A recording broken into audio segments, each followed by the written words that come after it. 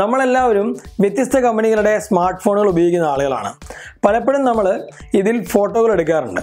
അങ്ങനെ ഫോട്ടോകൾ എടുക്കുന്ന വേളയിൽ നമ്മൾ പലപ്പോഴും ശ്രദ്ധിച്ചിരിക്കാം, ഈ വ്യത്യസ്ത ഫോണുകളിൽ എടുക്കുന്ന ഫോട്ടോകളിൽ ഒരേ പിക്ചർ ആണെങ്കിൽ പോലും അത് വ്യത്യസ്ത രീതിയിലാണ് റെക്കോർഡ് ചെയ്യപ്പെടുന്നത്. ചിലതിൽ ബ്രൈറ്റ്നസ് കൂടുതലായിരിക്കാം, ചിലതിൽ സാച്ചുറേഷൻ കൂടുതലായിരിക്കാം, ചിലതിൽ വളരെയധികം നോയ്സ് ഉണ്ടാവും, ചിലതിൽ വളരെ ക്ലിയർ ആയിട്ട് അത് കിട്ടിയിട്ടുണ്ടാവും. അങ്ങനെ വ്യത്യസ്തത നമുക്ക് അനുഭവപ്പെടാറുണ്ട്. മാത്രവുമല്ല, നമ്മൾ ഒരേ ക്യാമറ സ്പെസിഫിക്കേഷനുള്ള 2 ഫോണുകൾ എടുക്കുകയാണെങ്കിൽ അതിൽ പോലും നമ്മൾ എടുക്കുന്ന ഫോട്ടോകൾക്ക് വ്യത്യസ്തത അനുഭവപ്പെടാറുണ്ട്. അപ്പോൾ അതിനുള്ള കാരണങ്ങൾ എന്തൊക്കെയാണ്?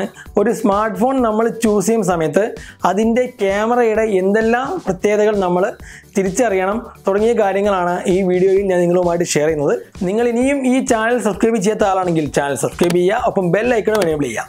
നമ്മൾ ഒരു ഫോൺ വാങ്ങിക്കാൻ പോകുന്ന സമയത്ത് അതിൻ്റെ ക്യാമറയെക്കുറിച്ച് പ്രധാനമായും കമ്പനി പറയുന്നത് ഇതിന് 12 മെഗാ പിക്സലാണ്, അല്ലെങ്കിൽ ഇതിന് 13 മെഗാ പിക്സലാണ്, ഇതിന് 20 മെഗാ പിക്സൽ ഫ്രണ്ട് ക്യാമറയുണ്ട് തുടങ്ങിയ കാര്യങ്ങളാണ്.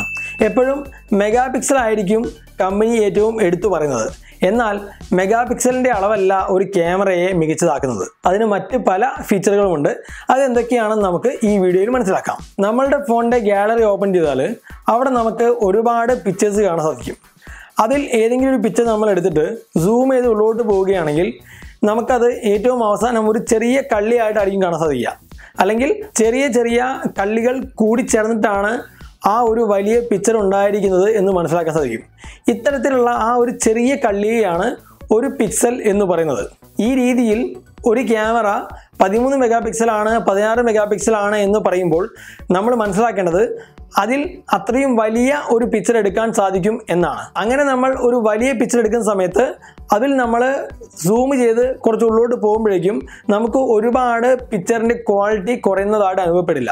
എന്നാൽ ഈ ഓരോ പിക്സലുകളിലും അതത് കളറുകൾ കൃത്യമായിട്ട് റെക്കോർഡ് ചെയ്യുന്നതിന് ഫോണിൻ്റെ ക്യാമറയ്ക്ക് വളരെ നല്ല തരത്തിലുള്ള ഒരു സെൻസർ ആവശ്യമാണ്. ഇവിടെ സെൻസറിൻ്റെ വലിപ്പം എത്രത്തോളം കൂടുന്നോ അതിനനുസരിച്ച് പുറത്തു നിന്നുള്ള ലൈറ്റ് കൂടുതലായിട്ട് ശേഖരിക്കുവാൻ ആ ഒരു സെൻസറിന് സാധിക്കും. ഈ രീതിയിൽ സെൻസറിൻ്റെ വലിപ്പം എത്രത്തോളം കൂടുന്നോ അതിനനുസരിച്ച് വളരെ നല്ല പിക്ചർ നമുക്ക് ഷൂട്ട് ചെയ്യാൻ സാധിക്കും. അതുപോലെ സെൻസറിൻ്റെ വലിപ്പം കുറയുന്നതിനനുസരിച്ച് ആ ഒരു പിക്ചറിൻ്റെ ക്വാളിറ്റിയും നഷ്ടപ്പെടുന്നതാണ്. എന്നാൽ നമ്മളുടെ എല്ലാം ഫോണുകളിൽ ആകെ 5mm അല്ലെങ്കിൽ 4mm തിക്നെസ് ഉള്ള ഒരു ഫോണിനകത്ത് വളരെ വലിയ രീതിയിലുള്ള സെൻസറൊന്നും ഘടിപ്പിക്കാനായിട്ട് സാധിക്കില്ല. അതുകൊണ്ട് തന്നെ ഇനി പറയാൻ പോകുന്ന ഫീച്ചറുകൾ പോലും ഒരു സ്മാർട്ട് ഫോണിൽ എടുക്കുന്ന പിക്ചറിൻ്റെ ക്വാളിറ്റിയെ വളരെ നല്ല രീതിയിൽ ബാധിക്കുന്നതാണ്. സ്മാർട്ട് ഫോണിൽ ഉപയോഗിക്കുന്ന ക്യാമറയുടെ സെൻസറുകളെ കുറിച്ച് പറയുന്ന സമയത്ത് അതിൽ 2 തരത്തിലുള്ള സെൻസറുകളാണ് പ്രധാനമായിട്ടും ഉപയോഗിക്കാറുള്ളത്. അതിലൊന്നാണ് CCD സെൻസർ, മറ്റൊന്നാണ് CMOS സെൻസർ. ഇതിൽ CCD സെൻസറുകൾക്ക് വളരെ നല്ല രീതിയിലുള്ള പിക്ചറുകൾ CMOS സെൻസറുകളെ അപേക്ഷിച്ച് നൽകുവാൻ സാധിക്കും. എന്നാൽ ഈ CCD സെൻസറുകൾ CMOS സെൻസറുകളെ അപേക്ഷിച്ച് വളരെയധികം ബാറ്ററി ഉപയോഗിക്കുന്ന ഒന്നാണ്. അതുപോലെ തന്നെ CMOS സെൻസർ CCD സെൻസറിനെ അപേക്ഷിച്ച് ക്വാളിറ്റി കുറവാണ് പിക്ചറുകൾക്ക്. പക്ഷേ ബാറ്ററിയും അത്ര കണ്ട് കുറച്ച് മാത്രമേ CMOS സെൻസറുകൾ ഉപയോഗിക്കുന്നുള്ളൂ. മെഗാ പിക്സലും അതുപോലെ സെൻസറും കഴിഞ്ഞാൽ നമ്മളൊരു ക്യാമറയെക്കുറിച്ച് നോക്കുന്ന സമയത്ത് ഏറ്റവും കൂടുതൽ ശ്രദ്ധിക്കേണ്ടതാണ് അപ്പർച്ചർ. അപ്പർച്ചർ എന്ന് പറഞ്ഞു കഴിഞ്ഞാൽ ഒരു ക്യാമറയ്ക്കകത്തേക്ക് ക്യാമറയുടെ സെൻസറിലേക്ക് അതിൻ്റെ ലെൻസിന് എത്രമാത്രം പ്രകാശത്തെ കടത്തിവിടാൻ സാധിക്കും എന്നതിൻ്റെ അളവാണ്. നമുക്കറിയാം, നമ്മൾ വളരെ വെളിച്ചത്തിനടുത്തേക്ക് പോകുന്ന സമയത്ത് നമ്മളുടെ കണ്ണിൻ്റെ കൃഷ്ണമണി ചുരുങ്ങുന്നതായിട്ട് കാണാൻ സാധിക്കും. അതുപോലെ നമ്മൾ പ്രകാശമില്ലാത്ത സ്ഥലത്തേക്ക് പോവുകയാണെങ്കിൽ നമ്മളുടെ കണ്ണിൻ്റെ കൃഷ്ണമണി വളരെയധികം വികസിക്കുന്നതായിട്ട് കാണാൻ സാധിക്കും. ഈ ഒരു സമയത്ത് കണ്ണിനകത്തേക്കുള്ള ആ ഒരു വെളിച്ചം അഡ്ജസ്റ്റ് ചെയ്യുകയാണ് ചെയ്യുന്നത്. ഇതുപോലെ തന്നെ നമ്മളുടെ ഫോണിൻ്റെ ക്യാമറയിലും നമുക്ക് അപ്പർച്ചർ അഡ്ജസ്റ്റ് ചെയ്യാൻ സാധിക്കും. എല്ലാ ഫോണുകളിലുമല്ല, അത്തരത്തിൽ അഡ്ജസ്റ്റ് ചെയ്യാൻ പറ്റുന്ന തരത്തിലുള്ള ഫോണുകളിൽ. നമ്മൾ ഫോണിൻ്റെ സ്പെസിഫിക്കേഷൻ നോക്കുന്ന സമയത്ത് ഒരു പക്ഷേ ക്യാമറയുടെ മുകളിൽ f2.2, 2.1 എന്നൊക്കെ എഴുതിയിട്ടുണ്ടെങ്കിൽ അവിടെ നിങ്ങൾ മനസ്സിലാക്കേണ്ടത് ഇത് അപ്പർച്ചറിനെയാണ് സൂചിപ്പിക്കുന്നത്. ഇതിൽ തന്നെ മറ്റൊരു കാര്യമുണ്ട്. അപ്പർച്ചറിൻ്റെ വാല്യൂ കുറവാണെങ്കിൽ അതിനർത്ഥം അത് കൂടുതൽ നല്ലതാണ് എന്നാണ്. ഉദാഹരണത്തിന് നിങ്ങൾ 2 ക്യാമറ എടുക്കുകയാണെന്ന് കരുതുക. ഒന്നിൻ്റെ അപ്പർച്ചർ 1.8ഉം മറ്റൊന്നിൻ്റെത് 2.2 ആണെങ്കിൽ ഈ അപ്പർച്ചർ f1.8 എന്ന് ഉള്ള ആ ഒരു ക്യാമറയായിരിക്കും കൂടുതൽ നല്ലത്. അങ്ങനെ ഈ വാല്യൂ കുറയുന്നതിനനുസരിച്ച് അതിന് കൂടുതൽ പ്രകാശത്തെ ആ ഒരു ക്യാമറയ്ക്കകത്തേക്ക് കടത്തിവിടാൻ സാധിക്കും. തുടർന്ന് വളരെ നല്ല പിക്ചറുകൾ എടുക്കാൻ ആ ഒരു ക്യാമറ ഉപയോഗിച്ച് സാധിക്കുന്നതാണ്. അപ്പുറത്തിൽ കഴിഞ്ഞാൽ നമ്മൾ ശ്രദ്ധിക്കേണ്ടത് ആ ഒരു ക്യാമറയ്ക്ക് എത്രത്തോളം ISO ഉണ്ട്, അതുപോലെ എത്രത്തോളം ഷട്ടർ സ്പീഡ് ഉണ്ട് എന്നതാണ്. ഷട്ടർ സ്പീഡ് എന്ന് പറയുന്നത് ഒരു പിക്ചർ എടുക്കാൻ വേണ്ടി ക്യാമറ ഓപ്പൺ ആകുമ്പോൾ അതിന് എത്രമാത്രം സമയമെടുക്കുന്നു എന്നുള്ളതാണ്. നമ്മൾ ഒരു DSLR ഉപയോഗിച്ച് ഒരു നല്ല ക്യാമറ ഉപയോഗിച്ച് നമ്മളിങ്ങനെ ക്ലിക്ക് ചെയ്യുകയാണെങ്കിൽ അത് ചിലപ്പോൾ ഒരു സെക്കൻഡിൽ 5 ഫോട്ടോകൾ അല്ലെങ്കിൽ 10 ഫോട്ടോകൾ ഒക്കെ എടുക്കും. അങ്ങനെ ഒരു ഫോട്ടോ എടുക്കാൻ വേണ്ടി എത്ര സമയം എടുക്കുന്നു എന്നുള്ളതാണ് ആക്ച്വലി ഷട്ടർ സ്പീഡ് എന്ന് പറയുന്നത്. ISO എന്ന് പറയുന്നത് ആ ഒരു ക്യാമറയ്ക്ക് അവൈലബിൾ ആയിട്ടുള്ള ലൈറ്റിനോട് ക്യാമറ എത്രത്തോളം സെൻസിറ്റീവ് ആണ് എന്നതാണ്. അതായത് ഒരു ക്യാമറ നമ്മൾ ഉപയോഗിക്കുന്ന സമയത്ത് ആ ക്യാമറയ്ക്ക് ചുറ്റുമുള്ള വെളിച്ചത്തോട് ക്യാമറ ഏത് രീതിയിൽ പ്രതികരിക്കുന്നു എന്നതാണ് ISO എന്ന് വേണമെങ്കിൽ പറയാം. നമ്മളൊരു ക്യാമറ ഉപയോഗിച്ച് ഫോട്ടോയോ വീഡിയോ എടുക്കുന്ന സമയത്ത് ISO കുറച്ച് വെച്ച് കഴിഞ്ഞാൽ, ISOയുടെ വാല്യൂ 100 ഒക്കെ ആക്കിയിട്ട് നമ്മൾ സെറ്റ് ചെയ്ത് കഴിഞ്ഞാൽ ആ ഒരു ഇമേജിൽ കൂടുതലായിട്ട് നോയ്സ് നമുക്ക് കാണാൻ സാധിക്കില്ല. അതുപോലെ തന്നെ നമ്മൾ ISO കൂട്ടുകയാണെങ്കിൽ ഒരുപാട് വെളിച്ചം വരുന്നതായിട്ട് നമുക്ക് കാണാൻ സാധിക്കും, പക്ഷേ പിക്ചറിൻ്റെ ക്വാളിറ്റി കുറയും. അതുപോലെ തന്നെ നമ്മൾ ഷട്ടർ സ്പീഡിൻ്റെ വാല്യൂ കൂട്ടി വയ്ക്കുകയാണെങ്കിൽ പിക്ചർ കുറച്ച് ഇരുണ്ടതായിട്ട് നമുക്ക് കാണാൻ സാധിക്കും. അതിനുള്ള കാരണം ആ ക്യാമറയുടെ ഷട്ടർ ഓപ്പൺ ആയി ക്ലോസ് ആവുന്ന ആ ഒരു സമയത്തിനുള്ളിൽ ക്യാമറയ്ക്കകത്തേക്ക് എത്രത്തോളം ലൈറ്റ് വന്നു എന്നതാണ്.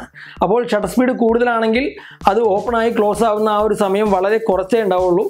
ആ ഒരു സമയം കൊണ്ട് വളരെ കുറച്ച് ലൈറ്റ് മാത്രമേ ക്യാമറയ്ക്കകത്തേക്ക് പോവുള്ളൂ. പക്ഷേ ഷട്ടറിൻ്റെ സ്പീഡ് കുറവാണെങ്കിലോ നമ്മൾ ഫോട്ടോകൾ എടുക്കുന്ന സമയത്ത് പിക്ചർ ഷെയ്ക്കായി പോകാനുള്ള ചാൻസ് കൂടുതലാണ്. ഇത് കഴിഞ്ഞാൽ നമ്മൾ നോക്കേണ്ടത് ഒരു ക്യാമറയ്ക്ക് ഇമേജ് സ്റ്റെബിലൈസേഷൻ ഉണ്ടോ എന്നുള്ളതാണ്. ഇമേജ് സ്റ്റെബിലൈസേഷൻ എന്ന് പറഞ്ഞു കഴിഞ്ഞാൽ നമ്മൾ ആ ക്യാമറ ഉപയോഗിച്ച് ഷൂട്ട് ചെയ്യുന്ന സമയത്ത് ഒരുപാട് ഷെയ്ക്ക് ആവാതെ നമുക്ക് ഫോട്ടോകളും വീഡിയോകളും എടുക്കാൻ സാധിക്കുമോ ഇല്ലയോ എന്നുള്ളതാണ്. ഇത് തന്നെ 2 രീതിയിലുണ്ട്.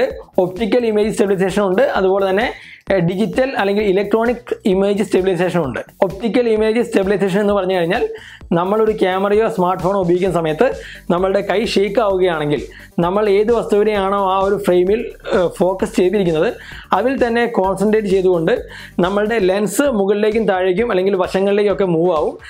അതുവഴി നമുക്ക് നല്ല രീതിയിലുള്ള ഒരു പിക്ചർ എടുക്കുവാൻ സാധിക്കും. വളരെ ചെറിയ രീതിയിലുള്ള മൈന്യൂട്ട് ആയിട്ടുള്ള ഷേക്കുകളൊക്കെ ആണെങ്കിൽ നമുക്ക് ഇതുപോലെ ഒപ്റ്റിക്കൽ ഇമേജ് സ്റ്റെബിലൈസേഷൻ ഉണ്ടെങ്കിൽ അത് വീഡിയോ എടുത്തു കഴിയുമ്പോൾ നമുക്ക് അറിയാൻ സാധിക്കില്ല. എന്നാൽ വളരെ വലിയ രീതിയിലുള്ള ഷേക്കുകളൊക്കെ ആണെങ്കിൽ അത് മെയിൻറ്റെയിൻ ചെയ്യാൻ എന്തായാലും നമ്മളുടെ ക്യാമറയ്ക്ക് ഒപ്റ്റിക്കൽ ഇമേജ് സ്റ്റെബിലൈസേഷൻ വഴി കഴിയില്ല. ഇത് കൂടാതെയുള്ള സ്റ്റെബിലൈസേഷനാണ് ഡിജിറ്റൽ ഇമേജ് സ്റ്റെബിലൈസേഷൻ അല്ലെങ്കിൽ ഇലക്ട്രോണിക് ഇമേജ് സ്റ്റെബിലൈസേഷൻ. ഇവിടെ സംഭവിക്കുന്നത് ആ ഒരു ക്യാമറയുടെ സോഫ്റ്റ്വെയർ ഉപയോഗിച്ച് ആ ഇമേജിനെ സ്റ്റെബിലൈസ് ചെയ്യുന്ന രീതിയാണ്. ഈ 2 ഫീച്ചറുകളിലും ഏറ്റവും നല്ലത് ഒപ്റ്റിക്കൽ ഇമേജ് സ്റ്റെബിലൈസേഷൻ ആണ്. കാരണം അതുവഴി നമ്മൾ എടുക്കുന്ന വീഡിയോകളുടെയും ഫോട്ടോകളുടെയും ക്വാളിറ്റി നഷ്ടപ്പെടില്ല. എന്നാൽ ഇലക്ട്രോണിക് ഇമേജ് സ്റ്റെബിലൈസേഷൻ ആണെങ്കിൽ അതുവഴി ലഭിക്കുന്ന ഔട്ട്പുട്ടിന് ക്വാളിറ്റി കുറവായിരിക്കും. അടുത്തായിട്ട് നമ്മൾ നോക്കേണ്ടത് ആ ഒരു ക്യാമറയിൽ ഏത് റെസൊല്യൂഷനിലുള്ള വീഡിയോ നമുക്ക് ഷൂട്ട് ചെയ്യാൻ സാധിക്കുമെന്നതാണ്.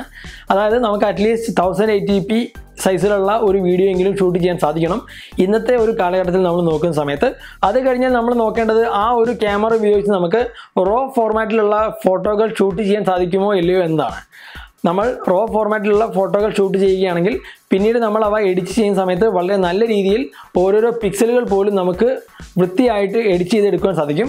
എന്നാൽ JPG ഫോർമാറ്റിലുള്ള ഫോട്ടോകളാണ് നമുക്ക് എടുക്കാൻ സാധിക്കുകയെങ്കിൽ അതിൽ നമുക്ക് ഒരുപാട് വലിയ രീതിയിലൊന്നും എഡിറ്റ് ചെയ്യാൻ സാധിക്കില്ല. ഇതെല്ലാം കഴിഞ്ഞാൽ നമ്മൾ നോക്കേണ്ടതാണ് സോഫ്റ്റ്വെയറും ആ ഒരു ക്യാമറയുടെ ആപ്ലിക്കേഷനും. കാരണം നമ്മൾ എടുക്കുന്ന ആ ഒരു ഫോട്ടോ അത് പ്രോസസ്സ് ചെയ്ത് നമ്മളെ കാണിക്കുന്നത് ആ ഒരു സോഫ്റ്റ്വെയർ ആണ്. അതുകൊണ്ട് തന്നെ വളരെ നല്ല രീതിയിലുള്ള ഒരു സോഫ്റ്റ്വെയർ അല്ല ആ ക്യാമറയ്ക്ക് ഉള്ളതെങ്കിൽ അല്ലെങ്കിൽ ആ ഫോൺ ഉള്ളതെങ്കിൽ നമുക്ക് നല്ല രീതിയിലുള്ള പിക്ചറുകൾ കിട്ടില്ല. അതുപോലെ തന്നെ ആപ്ലിക്കേഷനും പലപ്പോഴും നമ്മളുടെ ഫോണിനകത്ത് ഡിഫോൾട്ടായിട്ട് വന്നിട്ടുള്ള ആ ഒരു ക്യാമറ ആപ്ലിക്കേഷൻ ഉപേക്ഷിച്ചുകൊണ്ട് പ്ലേ സ്റ്റോറിനകത്തു നിന്നും ആപ്പ് സ്റ്റോറിനകത്തു നിന്നൊക്കെ ഉപയോഗിക്കാറുള്ള ഡൗൺലോഡ് ചെയ്യാറുള്ള ചില ആപ്ലിക്കേഷൻസ് യൂസ് ചെയ്യാറുണ്ട്. കാരണം നമ്മളുടെ ഫോണിനകത്ത് ഡിഫോൾട്ടായിട്ടുള്ള ക്യാമറ ആപ്ലിക്കേഷൻ നൽകുന്നതിനേക്കാളും അനവധി ഫീച്ചറുകൾ ആ ഒരു തേർഡ് പാർട്ടി ക്യാമറ ആപ്ലിക്കേഷൻ നമുക്ക് നൽകുന്നുണ്ടാവും. അതുകൊണ്ട് തന്നെ ആ ഒരു ക്യാമറയിൽ എടുക്കുന്ന പിക്ചറുകൾ പ്രോസസ്സ് ചെയ്യുന്ന സോഫ്റ്റ്വെയറും ആപ്ലിക്കേഷനും വളരെയധികം ഇമ്പോർട്ടൻ്റ് ആണ്. ഞാൻ ഉപയോഗിക്കുന്ന ഐഫോണിൽ ഞാൻ മിക്കവാറും ഉപയോഗിക്കാറുള്ള ഒരു ആപ്ലിക്കേഷനാണ് ഫിൽമിക് പ്രോ എന്ന video shooting application. ഐഫോണിൻ്റെ default camera application ലഭിക്കാത്ത പല ഫീച്ചറുകളും ഈ ഒരു ആപ്ലിക്കേഷനകത്തുണ്ട്. അപ്പർച്ചർ കൺട്രോൾ ചെയ്യാം, ISO കൺട്രോൾ ചെയ്യാം, മാനുവലി നമുക്ക് ഫോക്കസ് ചെയ്യാൻ സാധിക്കും തുടങ്ങി ഒരുപാട് ഫീച്ചറുകൾ ഈ ഒരു ആപ്ലിക്കേഷൻ എനിക്ക് തരുന്നുണ്ട്. ഞാൻ ഉപയോഗിക്കുന്നത് iPhone 7 ആണ്. ഇതിൽ 2 റിയർ ക്യാമറയാണുള്ളത്. 2 ക്യാമറയും 12 മെഗാ പിക്സലിൻ്റെയാണ്. നിങ്ങൾ ഉപയോഗിക്കുന്ന ഫോണിൻ്റെ ക്യാമറ എത്ര മെഗാ പിക്സലാണ് അത് ഈ വീഡിയോയ്ക്ക് താഴെ കമൻറ്റ് ചെയ്യുക. നിങ്ങൾക്ക് ഈ വീഡിയോ ഇഷ്ടമായാൽ വീഡിയോ ലൈക്ക് ചെയ്യുക. നിങ്ങൾ ഇതുവരെയും ഈ ചാനൽ സബ്സ്ക്രൈബ് ചെയ്തിട്ടില്ലെങ്കിൽ സബ്സ്ക്രൈബ് ചെയ്യുക. അപ്പം ബെല്ലൈക്കണും എനേബിൾ ചെയ്യുക. ബെല്ലൈക്കൺ എനേബിൾ ചെയ്ത് കഴിഞ്ഞാൽ ഈ ചാനലിൽ വരുന്ന പുതിയ വീഡിയോകൾ നിങ്ങൾക്ക് ഏറ്റവും ആദ്യം നോട്ടിഫിക്കേഷൻ വഴി കാണാൻ സാധിക്കുന്നതാണ്. കൂടാതെ ഈ വീഡിയോ നിങ്ങളുടെ കൂട്ടുകാരിലേക്ക് മാക്സിമം ഷെയർ ചെയ്ത് കൊടുക്കുക. അതുപോലെ തന്നെ നിങ്ങൾക്ക് ഈ വീഡിയോയെക്കുറിച്ച് അഭിപ്രായങ്ങളോ സംശയങ്ങളോ ഉണ്ടെങ്കിൽ അതും താഴെ കമൻറ്റ് ചെയ്യുക. എനിക്ക് സമയം കിട്ടുന്നതിനനുസരിച്ച് ഞാൻ നിങ്ങൾക്ക് റിപ്ലൈ തരുന്നതാണ്. അപ്പോൾ നമുക്ക് അടുത്തൊരു വീഡിയോ കാണാം. ബൈ.